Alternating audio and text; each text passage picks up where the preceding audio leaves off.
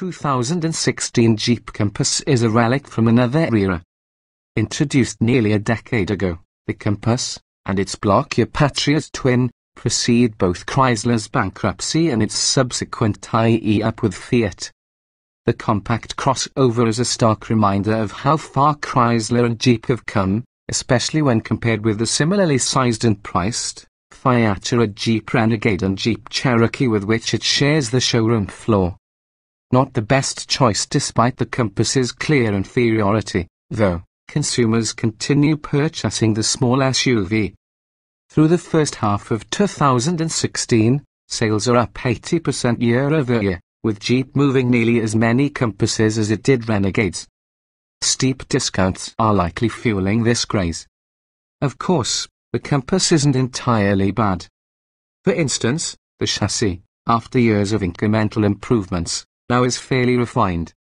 In fact, not a single squeak or rattle was heard from the Compass's low-rent, hard plastic interior during its entire stay with us. This is especially impressive given that the little Jeep's ride is as supple as a mule stumbling down the Grand Canyon. The Compass doesn't look half bad, either. Our test vehicle was dipped in Recon green paint and adorned with 75th Anniversary Edition specific bronze-ecled 18-inch wheels, roof rails, tow hooks, badging, and miscellaneous trim. By opting for the celebratory model, buyers also get toys such as a power sunroof, a leather-wrapped steering wheel, and remote start. The package also requires the Power Value Group, which adds automatic headlamps, body color door handles, and a handful of other items. A 2.4-litre four-cylinder mated to a 6-speed automatic is the sole powertrain choice in the 75th Anniversary Edition, and our test vehicle routed its torque through Jeep's light-duty Freedom Drive all-wheel drive system. Front-wheel drive is standard. A more off-road ready Freedom Drive 2 system with low range that's paired with a continuously variable automatic transmission CVT is also available on the Compass, but not on the 75th Anniversary Edition, a strange omission given Jeep's off-road history. A less powerful 2.0-litre four-cylinder engine is standard on front-wheel drive, non-Anniversary Edition models. All told, choosing the Diamond Anniversary Compass will set customers back $27,615 before options. Front-wheel drive costs $1,400 less. A $995 backup camera was our test vehicle's only option and brought along a 6.5-inch Uconnect touchscreen infotainment system. While we like Uconnect in other FCA products, the Compass uses an earlier version with low-resolution graphics and a frustrating Bluetooth system that requires users to connect a mobile device via voice commands.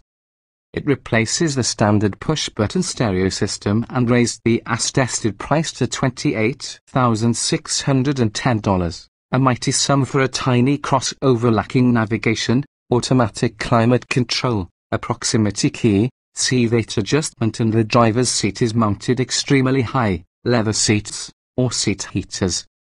For what it's worth, true car estimates an all-wheel drive Compass like our test car can be purchased for more than $6,500 below sticker. Nevertheless, a Honda HR-V EXL with navigation can be had for $26,890 and includes all those features that Jeep lacks. Plus, the all-wheel drive HR-V provides an additional 2 cubic feet of cargo space with its rear seats folded and another half cubic foot with its rear seats in use. Compared with its showroom floor competitor, the Renegade, the Compass affords 3 cubic feet more cargo space with the rear seats down. Raise the seat backs, and the Compass betters its Italian-made sibling by more than 4 cubic feet. Rear seat legroom is similarly advantageous, with the Compass providing its occupants an extra 4 inches to stretch out. Slow and none too steady surely, then, the Compass must offset its slack of feature content with noteworthy performance, right? Wrong. Despite its engine producing a respectable 172 horsepower and 165 lb-ft of torque, the Compass proved to be at the slow, and loud, end of its class. 0 to 60 miles per hour takes 9.5 seconds, and the jaunt from 50 to 70 miles per hour is a 7.2 second affair. Those figures trail a far less powerful 141 horsepower HRV EXLAWD by 0.2 and 0.5 second that we featured in a small crossover comparison test in 2015. While the Compass was comparably quiet on the road and at idle, its coarse four-cylinder roared to redline at a screeching 79 decibels, 5 more than what we recorded in a Renegade 4x4 with the same power blunt. On the plus side, the Jeep's 6-speed automatic transmission introduced in the 2014 Compass is a better day-to-day companion than the previous CVT, even if it's slow to swap cogs and made only a small dent on the Jeep's performance times. The last all-wheel drive 2.4-litre CVT-equipped Compass we tested hit the 60 miles per hour mark in 9.6 seconds. Unfortunately, the Compass doesn't struggle only to get up to speed, it labors to come to a halt, too. Stopping from 70 miles per hour takes a long 188 feet, 25 feet more than the all-wheel drive Fiat 500X we featured in our small crossover comparo. Even worse, repeated stops resulted in significant brake fade, not the sort of thing you want in a vehicle that rates at 3 out of 5 stars for frontal crash protection. Fuel economy also disappoints, as the EPA rates the Compass at a paltry 20 miles per gallon in the city and 26 miles per gallon on the highway. For comparison, the CVT-equipped, all-wheel drive Subaru Crosstrek is rated at 2,634 miles per gallon and a 4WD Renegade achieves as high as 2,431. Our Compass matched the EPA combined rating of 22 miles per gallon.